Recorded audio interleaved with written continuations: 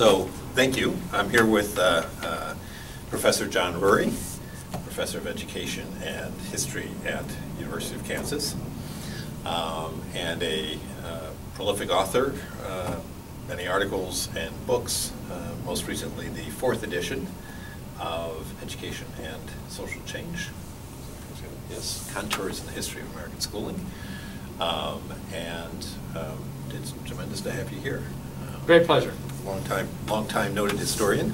So we're talking a bit about this effort to try to convey some of the lessons, if you've not lessons, but some of what we can learn from having taken a historical perspective over years and looking at this. And what are some kinds of sort of headline lessons or things that you take after having spent some time in trying to look at the enterprise of schooling from a historical perspective? Well, schools were established for purposes in the 19th century, and the school system that we have today sort of took shape then, and it's been operating to serve civic purposes and socialization purposes and cognitive purposes, if you will, helping people to think about things a little more clearly. And there's been all kinds of other reforms within that within that framework to try to get the schools to do one thing or another. And so what I thought we could talk about today a little bit is what we could call unintended consequences or unexpected outcomes. And a lot of this has to do with the school system has a logic itself. I mean, and this is sort of the neo-institutionalist perspective that we get from sociology, but we can see it certainly historically also, that once the institutions are established, then there's they operate in ways that are some, and this of course is David Tyack and Larry Cuban's point, that resist reforms or transform them. And so I thought we could talk about some of those examples that sort of come up in my own work, and I think sort of and can help us think about schools and what they do and what the possibilities are for them as we consider how we want the education system to look in the future. You mentioned the Cuban Tyack, and I love that the wording around this grammar of school and the sort of underlying structures and logics. But we've talked about some unintended consequences of reforms that did go into play. Yeah, so see, for me, I think that, I mean, there's the institutional logic, certainly, but then there's also the people that the schools serve. And they have a big impact also. So one example we talked about a little while ago was, and this is in my first book, which Education Women's Work, which looked at education for young women, high school education, between roughly 1870 and 1930, so sort of latter part of the 19th century, early 20th century. And so one of the big developments and reform was home economics. And this is a period of large-scale immigration, industrialization, urbanization. And one of the dynamics, or one of the ideas behind school reform at that time was to try to ameliorate or buffer the effects of those big social changes. And reformers were concerned about the youth, the kids who are living in these very crowded city neighborhoods and their parents are working at factories or they're working at other menial jobs or living in tenements. And the reformers see these places as unsanitary and unsafe, and that they worry that the kids are not learning the proper way of life that they associate with the United States. You know, sort of the pastoral idea. You know, being in touch with nature and learning the ways of behavior and comportment that they associate with that kind of a setting. So one of the responses was home economics, right? To teach young women how to cook, how to take care of a house, how to have the proper standards of cleanliness, and see, there's a moral dimension to this also, right? Because cleanliness is goodness, right?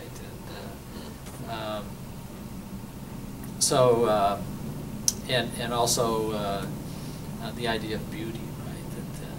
That make the home beautiful, even within modest means, cleanliness and some aesthetic sensibility about a nice house or a nice apartment.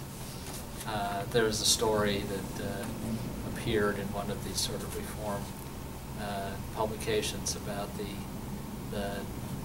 the girl who, in her home economics class, learns how to arrange things in the house and tidy things and to remove the garbage and the dirt, and and from a vendor buy a rose and bring it up and put it in a little vase on the windowsill.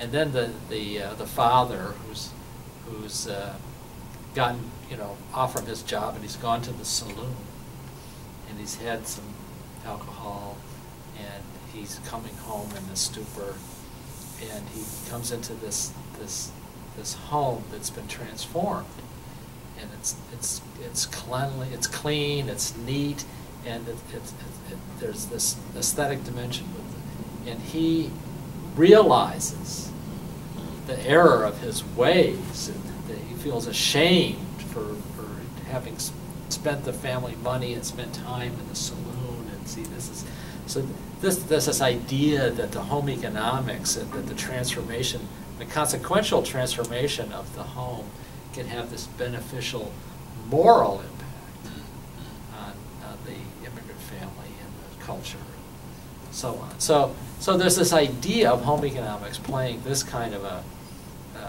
larger reform role. Now, okay, so this results in, this and a lot of, sort of similar arguments helps to persuade school authorities in many places that home economics is indeed a good.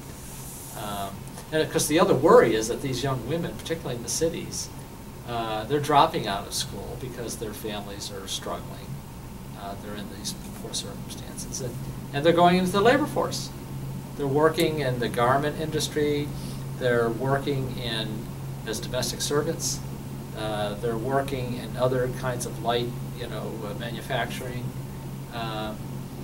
Which these are jobs that don't require education for the most part. So they worry that, and so the other thing is that this home economics is going to. They're worried that these young women are going to grow up unprepared. They're out of the home. They're not learning from their mothers. They're not going to know how to raise their own families. They may not get married. They're worried about this women losing touch with their domestic roles, their natural domestic roles. So this is the other impulse behind economics, is to train them to be good mothers and good housekeepers. When it doesn't appear to be happening. Okay, so home economics is really developed out of concern for this particular group of potential students. So now, of course, what happens is the home economics goes into the schools, and many other things are going on in the schools at this time. And as it turns out, home economics does not. Many young women take the home economics courses because they're there and they're told to take them, but they're not very popular among the women in the urban context, the young women. Instead, they are going and taking the courses in typing and in stenography and in bookkeeping, because that's another booming market for those kind of jobs. And these young women those are well-paying jobs. Those are jobs in nice, clean offices, not in dirty, dangerous factories, right? The Triangle Shirtwaist Fire occurs at this period, this really terrible accident, hundreds of young women are killed, and it's a big national scandal. So the office is a very safe and appealing environment. There's also lots of eligible young men working in offices. So there's this, and there's these romance novels about the office romances. So there's an allure, right? So in the urban context, these are the courses that are getting and not so much home economics. Now, home economics, it turns out, is very appealing to women, young women in rural areas, right? Because they are sort of growing up in this ethos of homemaking and cooking and canning and preserving and all of these sort of domestic dimensions of life in the countryside. So home economics turns out to be very popular in rural areas, small towns, but less so in the cities. So here's an example of a reform that started off with a very clear set of objectives and hopes for social transformation, but that gets transformed itself, not by the school so much, but by the clientele, who had very different interests. So a legitimate set of worries, or at least legitimate in the minds of those who are having these worries, and a need for some kind of intervention. Perceived need, a choice to use the schools, which is another matter, to be a lever on that change. Yeah. And yet the use by those who it's intended to shape it in different ways. They have different ideas, right? Different ideas than the reformers. They don't really care what the reformers think. They're like, okay, we're gonna use the school for these other purposes. Gotcha. Now, another instance you mentioned as well had to do with the South before. Yeah. So we can think of this as another case, right, with the sort of the unintended consequences of reform. But in the South, in the post-World War II period, there's a series of court cases. This is pretty well known now. The NAACP is undertaking these challenges to segregation, particularly at the higher education level at first. And they're successful in the University of Texas, University of Oklahoma. And the argument is that separate but equal is not equal, right? So you can't have a separate law school be the equivalent of the University of Texas Law School. So you have to integrate it. So the southern states can see where this is going in terms of the school system. And of course, historically, the southern school systems were not just segregated, but they were incredibly unequal. I mean, African American schools were funded at a tiny fraction of the level of the white schools, through most of the 20th century. Now that was gradually changing, but around 1948, the southern states began this series of moves. It was under the rubric of equalization. Now, equalization is a term that had been used there was an earlier battle over teacher salaries and so on, but it came to assume the sort of wider meaning, which was to kind of level up, to spend more money on African American education to make it at least appear to be more equivalent to white schools, because they were afraid that they were very vulnerable to this charge of unequal treatment, which was the Plessy decision back in the 1890s had maintained that segregation was okay as long as you had equality, right? The 14th Amendment said that you cannot have inequality due to unequal treatment due to race, right? So equal treatment had to be there. So the equalization campaigns was an effort to try and make this at least appear to be equal. And one big piece of that, one major piece of that, was building high schools for African Americans. In 1940, if you look at African American 19-year-olds using census data, the number of those with a high school diploma was about 13%.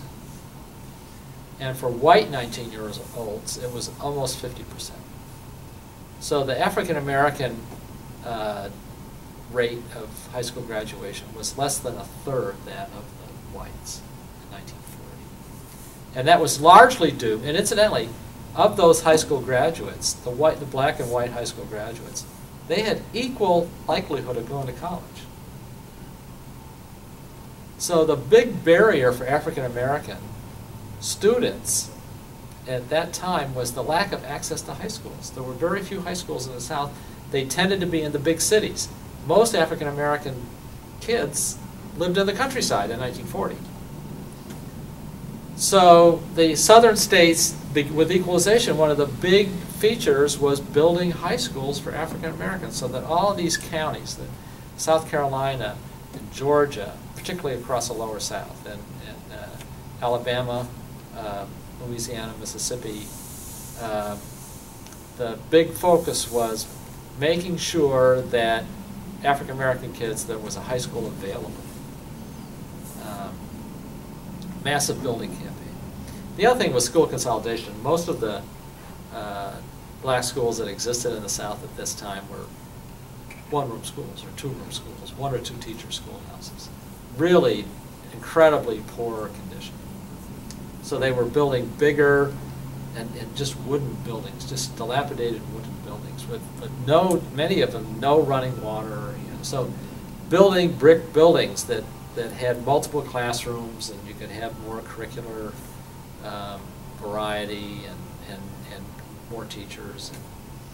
So this was the big push in the later 40s and early 50s. And with those new systems, having the kids be able to go all the way from kindergarten through 12th grade. So this begins to happen as a consequence that gap in high school graduation closes very rapidly.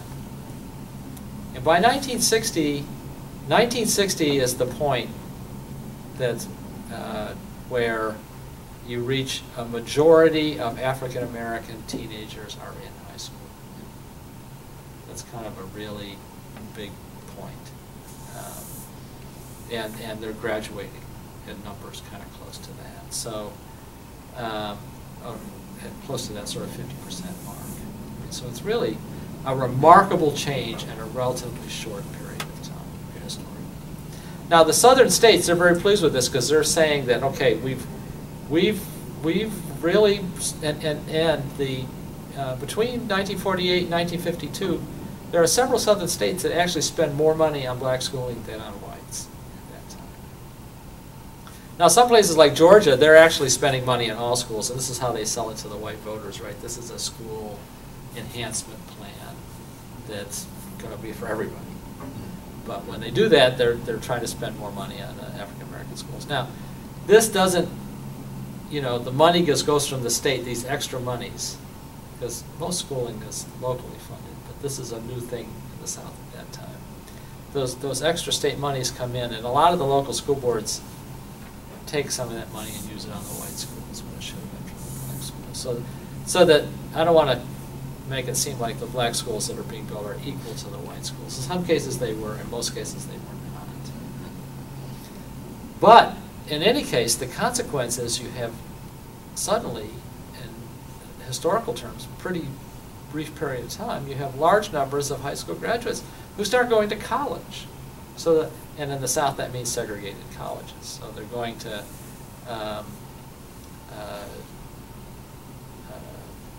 North Carolina A&T, or they're going to Tuskegee, or they're going to, the state, largely the state institutions are growing more rapidly at this time. And now, the other thing, of course, that's going on at the same time is the civil rights movement is gaining steam. And one of the huge events in the history of the civil rights movement is the lunch counter sit-ins, which began in North Carolina, and it's college students, African American college students. And this was sort of a spontaneous thing, right? That going into what was supposed to be a segregated lunch counter and just sitting down and saying, "Look, serve us," right? And of course the authorities don't want to make a big scene, so. And when this happens, it gets in the newspapers, and it just spreads across the South. And the group that is spearheading this are the African American college and high school students, which suddenly there's large numbers of them, which wasn't the case 20 years earlier. And then later on, there's the Freedom Riders, you know, getting on buses and going into the segregated bus stations, and you know, going into the segregated bathrooms and the lunch counters again, and then there's big confrontations with the police, and this is getting national attention, is sort of mobilizing opinion against the system of segregation. And the shock troops, the front line of this are those African American students. You know, when Martin Luther King goes to Birmingham in 1963, and those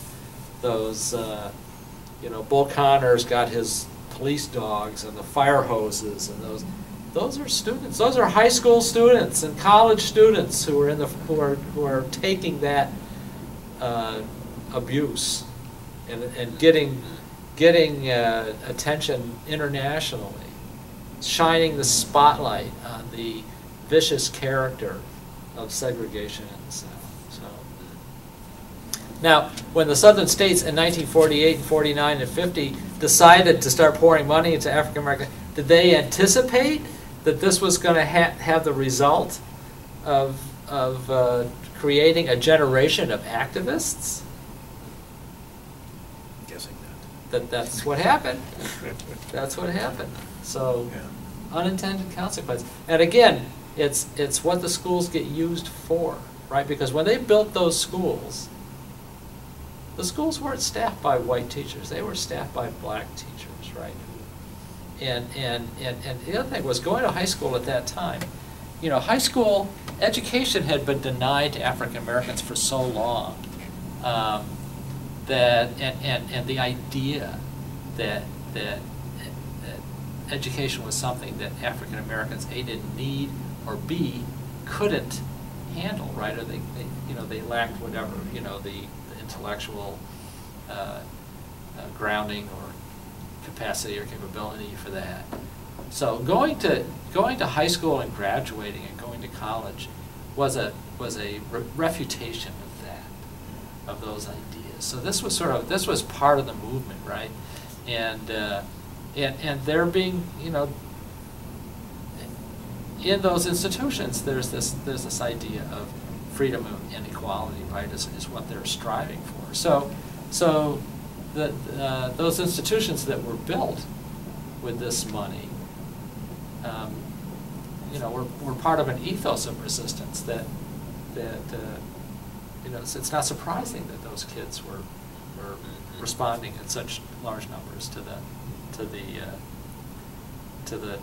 development of the civil rights movement. So. So it's the uses that the institution is put to by the people, right? Yeah. That are coming to it, right? That and in many cases that are new to it, right? The institution has a logic. It was created for certain purposes, but people come to it, and they have different uses for it. So, it reminds me of Morell's work on some of the cities in the north, looking at Eastern immigrants coming in and the various Americanization programs, right? And I thought that was it was funny to see. I mean, how to Americanize, teach language, and teach them the rights of the American democracy, and one of which they thought was great. This is a free press, so now we can go out and found Polish American local newspapers to advertise the glories of being Polish. Right, right. And so they asserted their ethnic identity after having been prepared to do that. That's a good example. Yes, indeed. So maybe shift a little bit, but some of the other work you've looked at in particular, and I was still working on, has to do with looking at the geography of inequalities, the changes taking place, particularly across suburban and urban lines. And I was wondering if you might. Well, there's the big shift. How does that help us understand what's going on in schools? Yeah, and Jeff has written about this in his work on Detroit, along with many other historians. And so this is the big change. I mean, it's from that same period we were just talking about, the 1960s, and this occurred in the South and the North. But we're probably most familiar with it in the North, and it's called white flight, right? African Americans leave the countryside cotton production gets mechanized and other things happen, and they have, you know, job opportunities with industrial growth in the north and elsewhere, beginning in World War II, but afterwards also. And so you have this massive movement of African Americans out of the countryside into the cities. Now at the same time, and the two aren't as linked causally as many people suspect, but at the same time, and in post-World War II period, you have the veterans coming back from the war, and the economy is you know, there was depression before the war, but afterwards the economy is kind of growing to everybody's surprise. Many people thought we would go back to depression, and they were afraid of that. But the economy was growing at a pretty rapid clip, and so people were getting jobs, and these veterans, they started having kids right almost immediately upon arrival. The baby boom begins almost immediately, and so long war. So, yeah, pent up demand, right? Yes, so, yes, yes. and they're bringing the war brides, you know, all that stuff. So anyway, they're looking for homes, you know, and the cities are crowded. The housing stock is old, you know. There's less room, and so and this is the automobile is this very convenient form of transportation, and the developers, the real estate industry, they're building homes on the outskirts of the city and the suburbs, and this had already began. Obviously, suburbs weren't invented with this period, post-war period, but they expand very rapidly. And new advances in housing construction, sort of the mass production of homes, prefabrication, you know, that lowers costs, and massive subdivision development and planned communities, Levittown, New York, Levittown, New Jersey, right? So this model begins to spread, and shopping centers, you know, and prior to World War II, you could count the shopping centers in the United States on one hand, you know, and by 1960 there's like thousands of them. So this automobile culture, and then of course the Eisenhower administration starts building the interstate system, you know, which makes this whole thing possible. So suburbanization kicks in, and you get this. Now it's often framed. This is interesting. It's often framed as a movement out of the city, and it is that to some extent. But suburbanization is also people deciding, you know, as they move to a city, they can move to the city itself or to the suburbs, right? So it's people moving into the suburbs from someplace else. They're not moving out from the central city.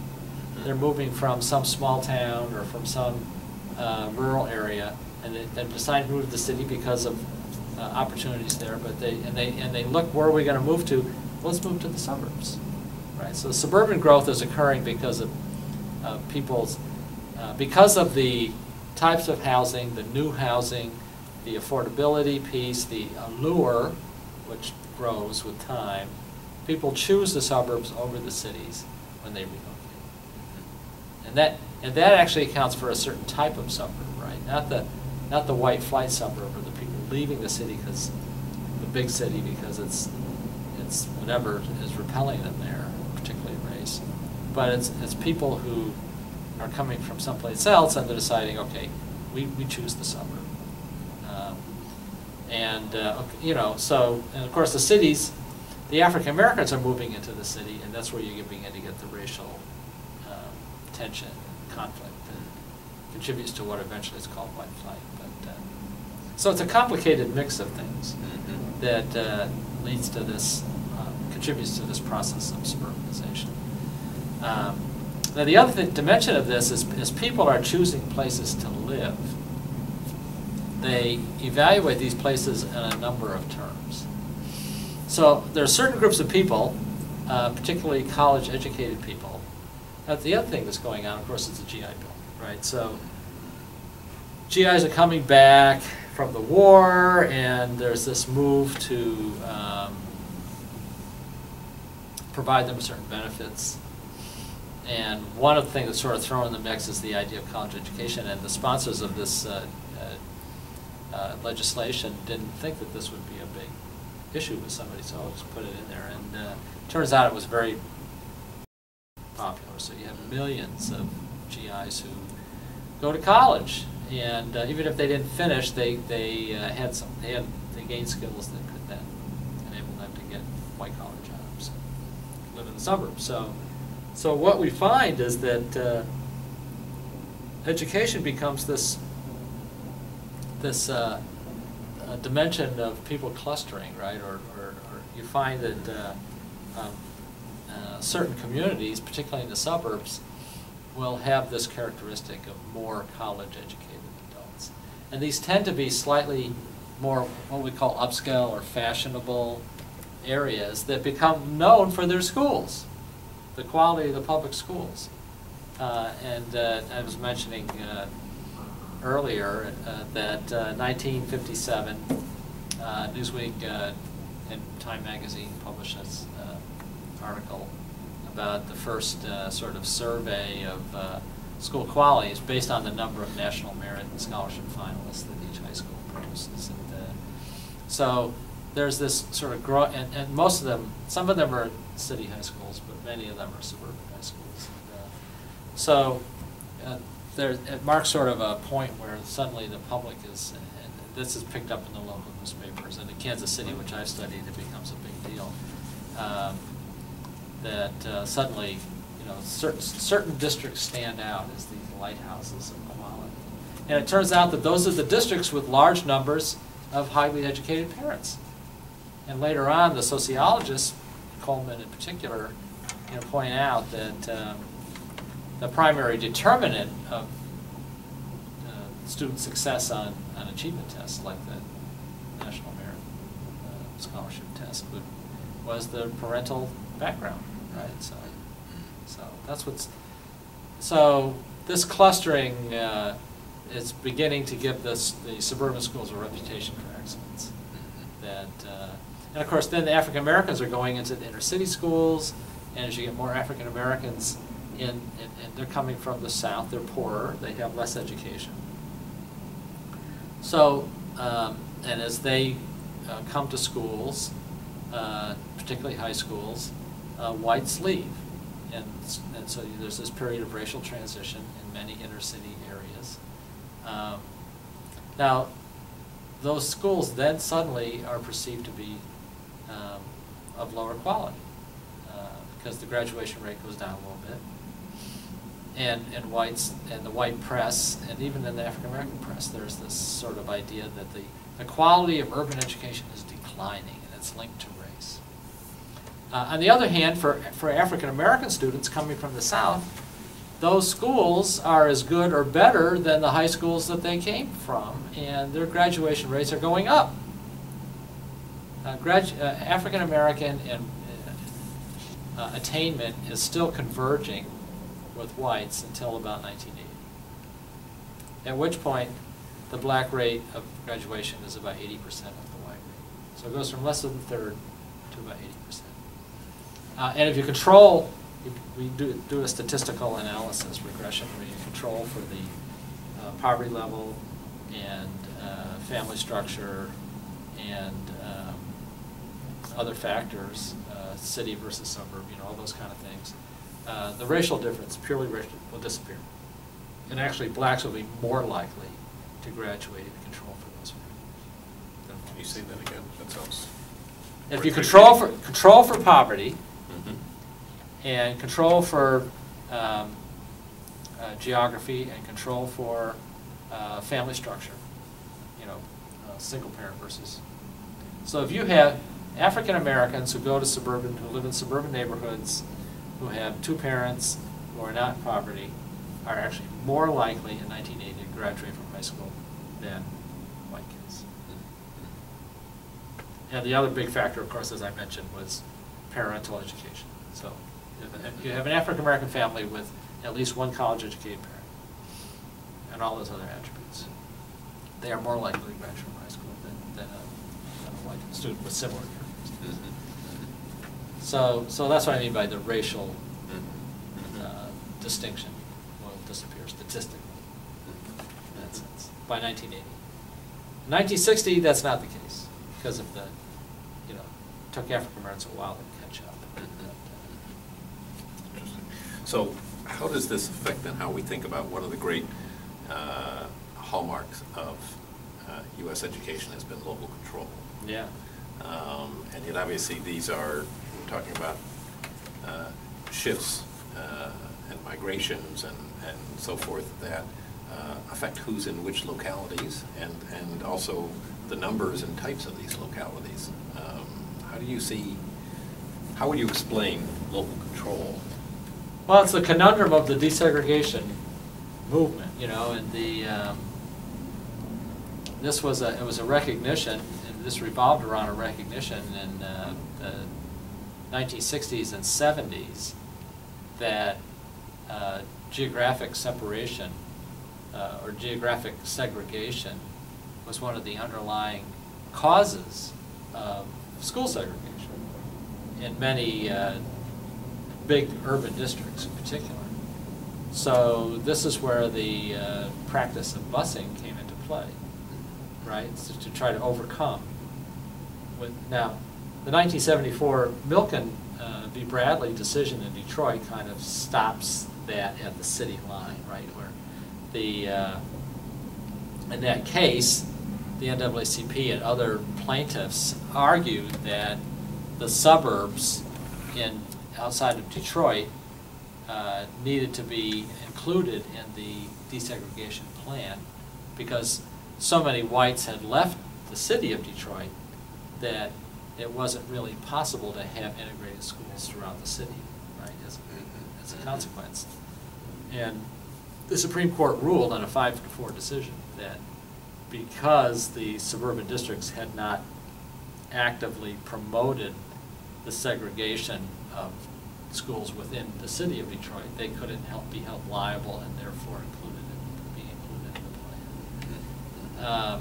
And so that ruling had a very chilling effect on subsequent desegregation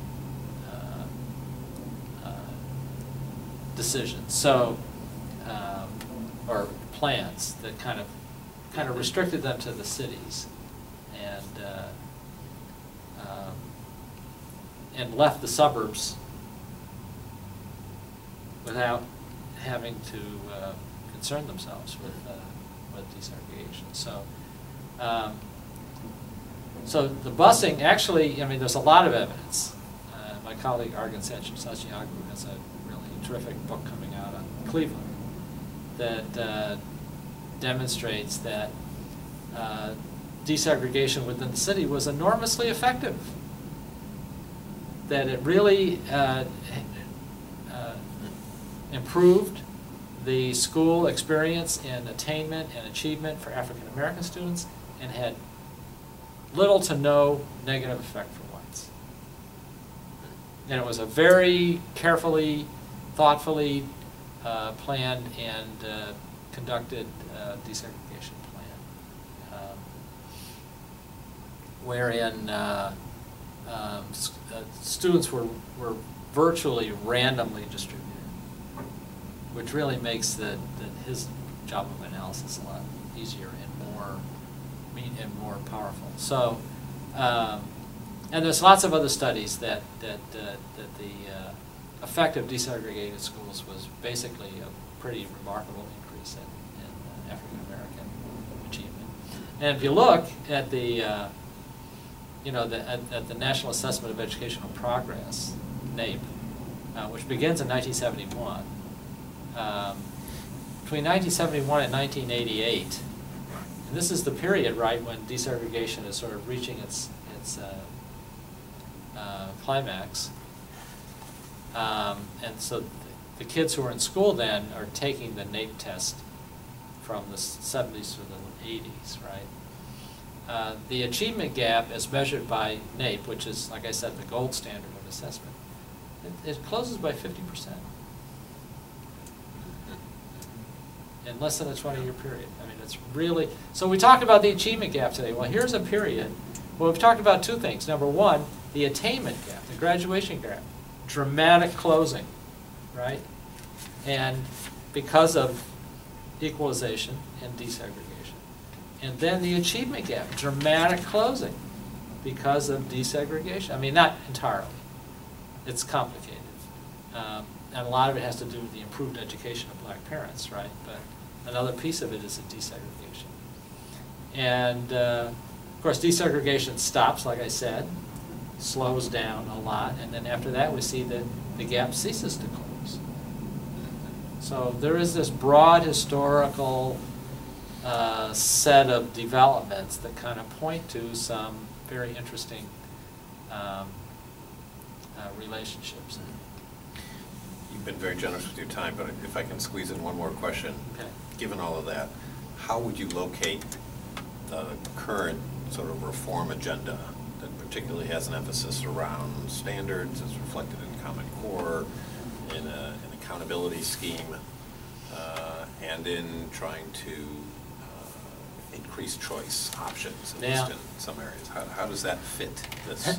Okay, okay, so you're asking a historian to talk about current events. Okay, exactly, all right. Exactly. So I'll go on a limb here. This is, I'm like a fish on dry land, okay? So, we'll put you back in the water shortly, but just flip for a little bit. All right, so I will say something, I'll try to be dramatic, okay? So I'll say we have two systems in the United States today, at least, probably more than that. But these are broad generalizations. But we have, and oftentimes people will say the American education is in crisis and we're falling behind the rest of the world, and we have all these problems in the schools and so on. But I would say in the suburban communities, and again this is a big generalization, they're not all the same, but as a tendency, suburban schools in the United States, by and large, are doing fine. They are doing well, many of them. There was that famous, at least locally in Chicago, case in the 1980s or 90s, mid-90s. It's in my book. This is why we have books, by the way. It's our it's our hard memory. But when there was a consortium of schools in the North Shore of Chicago, right, the northern suburbs of Chicago, persuaded the TIMS people, the International Math Science, to give the test to their high school students. Right, right. And they scored second in the world. Right, right. So affluent high school students, they are doing fine. Just to the south of them, in the city of Chicago, very different story. So this is what we have today. And this, in Kansas City, where I live, that area, there's the Johnson County schools, Shawnee Mission, Blue Valley, Olathe. These are world-class schools, and just across the city line, it's a different world. Either way, to Kansas City, Kansas, or Kansas City, Missouri. Poor performing schools. In Missouri, they lost their accreditation. They just provisionally regained it, but they're still struggling. And it's not. People say, well, there's good schools and bad schools, but it's the family backgrounds of the students are the primary drivers of this. The high poverty in Kansas City and the affluence and highly educated parents in Johnson County. At Blue Valley School District, one of their administrators told me 75% of the kids have college-educated parents. That's in a country where about 25% of the population has a college degree. So this is like triple that district. So it's not surprising that it's high. Whereas in Kansas City, the number is probably about 10 or 12%. So it's just an enormous difference. So that's why I say we have two systems, right? We have the suburban system, and there are not charter schools being built in these districts.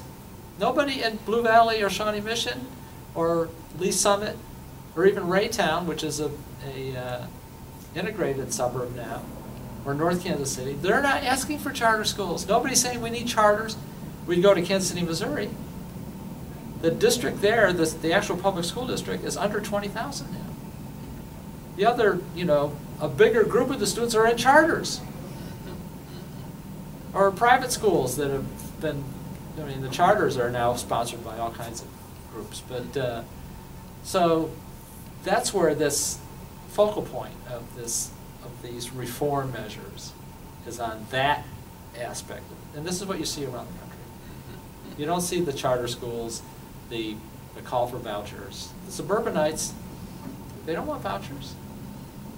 They want those schools to remain, at least to perceived as very good, because their housing values are tied to that. Right? So they don't want anybody tinkering with their schools. Right? There's no utopia. They've arrived, right? There's no tinkering towards utopia, right? Right. So they're like, don't tinker. In Utopia Hills. Right, exactly. Don't tinker with our schools. Go tinker in the city, right? Yeah. You know, so that's my observation, is that the geography now means that we have separate systems. So to speak. Thank you very much. Yes. Appreciate it.